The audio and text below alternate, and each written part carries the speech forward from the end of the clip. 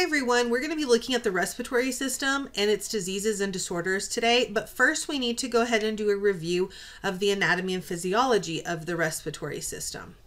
So when we look at the anatomy and physiology, remember that this system consists of your chest because there's muscles in that area that are going to help you with breathing, as well as your lungs, and then the conducting airways. These conducting airways include your nasal cavity here, your mouth, your pharynx, which is your throat, your larynx, and then also the trachea and on down into the bronchioles. Now there's kind of two parts when we look at it anatomically with your system. We have the upper respiratory system. This consists of your nose, mouth, your sinus cavities, which are going to be in these type of areas, as well as your pharynx and your larynx. So anything above this point where your voice box is going to be considered the upper respiratory system. The lower respiratory system consists of the trachea, the bronchi, and the bronchioles. So moving on down into the lungs. Now in the lungs, there are some special structures called the alveoli. These are at the very distant end of those little bronchioles. We call those the terminal bronchioles because they come to an end. It's like a dead end. At those areas, these alveoli look like clusters of grapes in a sense, but they're going to act a little more like balloons where they're going to inflate when you breathe in, okay, allowing then, because they are wrapped around with blood vessels, specifically those capillaries, and they're going to allow the exchange of oxygen and carbon dioxide. Now this exchange does happen just with normal diffusion, so oxygen is going to move from high concentration from the lungs to low concentration into the blood, and carbon dioxide is going to move the opposite way. Now inhalation and exhalation is the actual movement of the air in and out of your lungs. So we have a couple of pictures here. You can see here that you have your upper respiratory tract, which we're going to be above the larynx. In a minute, when we start talking about some infections, when they're called upper respiratory tract infections, they're going to be kind of up in your head. We would call those a lot of times head colds in a sense. If something gets down into the lower respiratory tract though, it's going to be a little harder to treat because it's getting deeper into the body and it is going to be more difficult. You can also see in this picture that you have your actual chest cavity with the rib cage coming around. Those are going to have muscles that are going to help with breathing, as well as the diaphragm, which is the muscle that separates the thoracic cavity from the abdominal cavity. So this is showing you though the upper and lower together. Now we also have functionally two systems that are taking place here, or two kind of processes. One is the conducting zones. The conducting zones are all of the structures that are going to bring the air into the lungs or out of the lungs.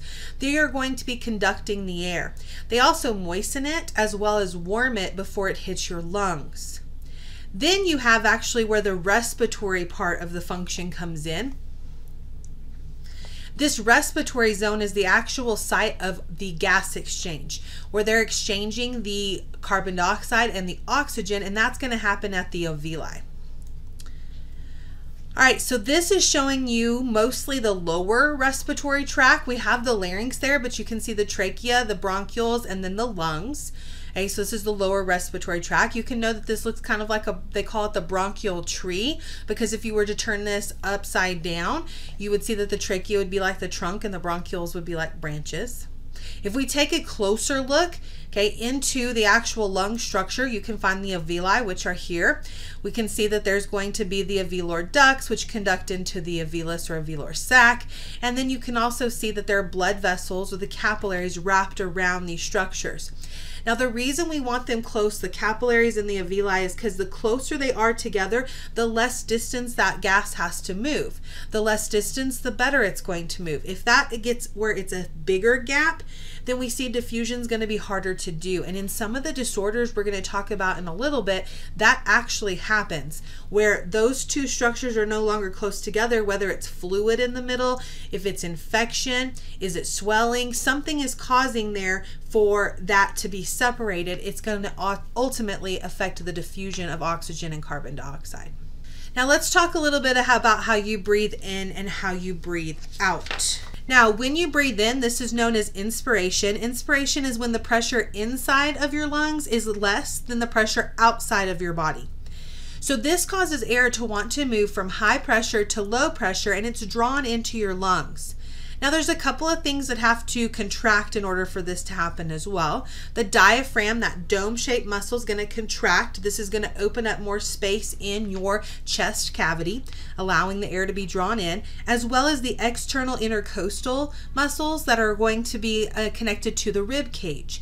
They are going to allow you to expand your chest. So when you take a really deep breath in, you can see that the chest actually expands. Now, if we want to force more air in, we can use additional muscles for help.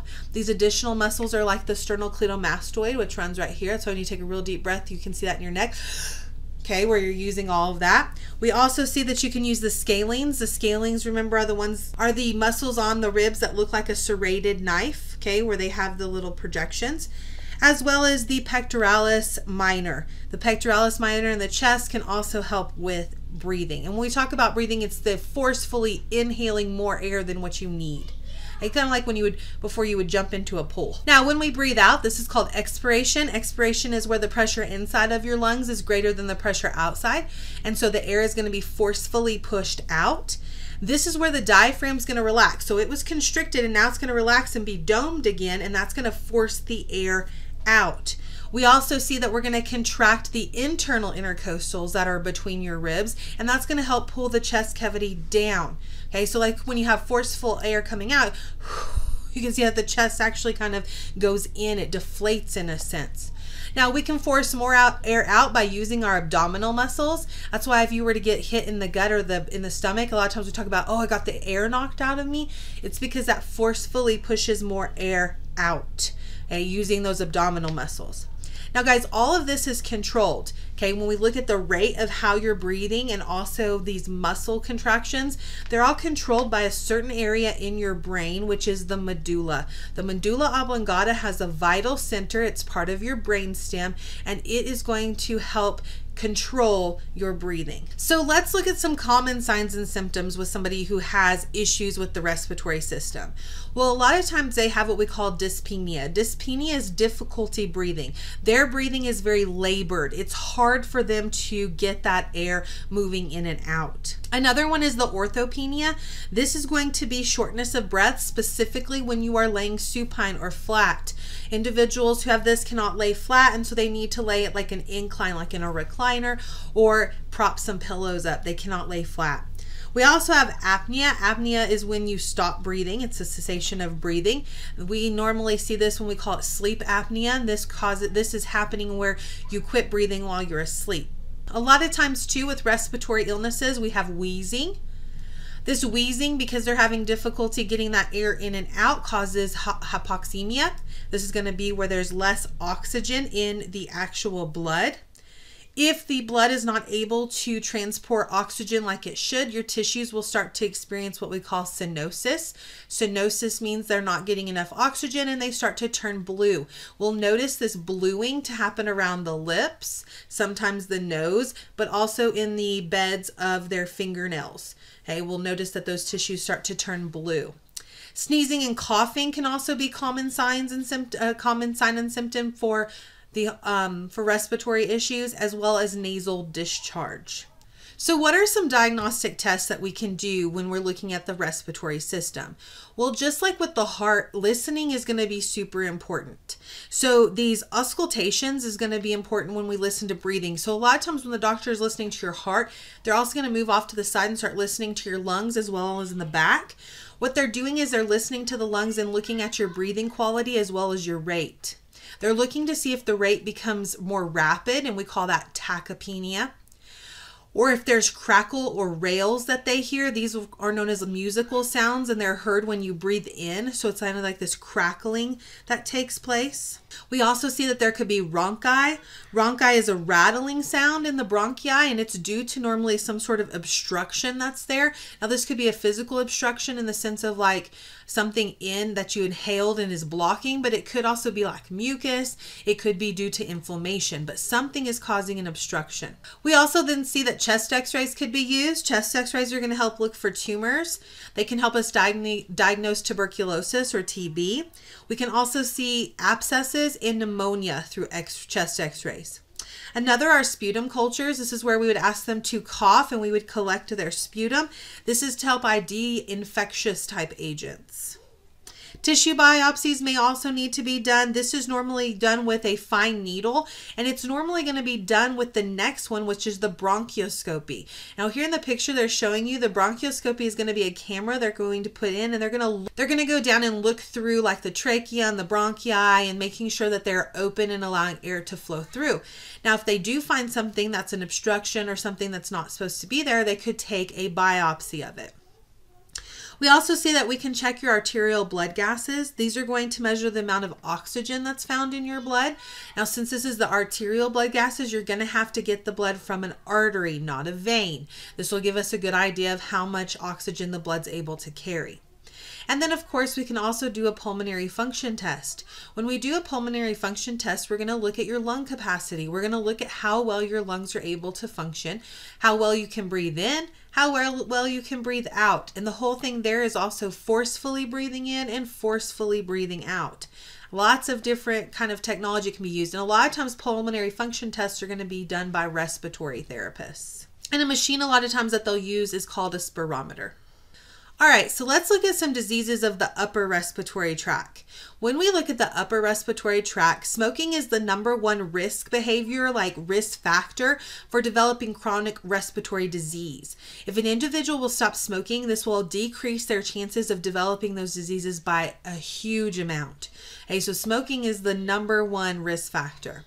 Now, upper respiratory tract infections are known as URIs. Do not get these confused with UTIs. UTIs are urinary tract infections, so there is a difference here. We see that upper respiratory tract infections are usually acute illnesses, meaning they come on pretty quickly, but they don't last very long. Your body is able to kind of fight it off pretty quickly, and this is most commonly caused by rhinoviruses. Now, rhinoviruses like to infect here in the nose first, and then they can ultimately spread. A lot of times, like I said, we call these head colds or even just like a common cold. Now, what are some risk factors that come into play when we talk about an upper respiratory tract infection or a URI? We have things like congestion, runny nose, sore throat, sneezing, coughing, fever, headaches, and those aches, kind of those body aches. And so if you'll notice, those are a lot of the same things we talk about with the cold or even the flu. Now, what are the treatments when we talk about URIs? So when we're talking about upper respiratory infections, we see treatment mostly as rest, because a lot of these are going to be caused by viruses. And if that's the case, we cannot treat them with antibiotics. So we're going to have to support the body in their fight. So we want to rest. We want to provide fluids. We may need to provide antipyretics, which are fever reducers, as well as analgesics with some of those painkillers, especially sometimes even anti-inflammatories if you've got a lot of inflammation that's happening, okay, especially in your sinuses. Now, antibiotics may be prescribed if you have also a secondary bacterial infection. So that's key. So sometimes you end up getting like this really bad cold or the flu, but then you'll also get like strep throat. The strep throat is a secondary bacterial infection which could be treated with antibiotics, but the actual cold or flu could not because it's viral.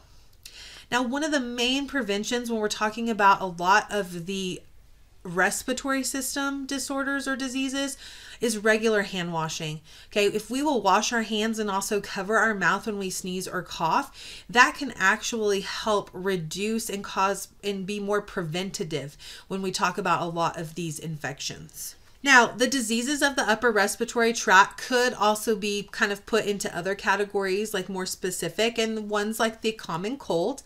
This is acute rhinitis, so we see that it's inflammation in the nasal cavity that takes place.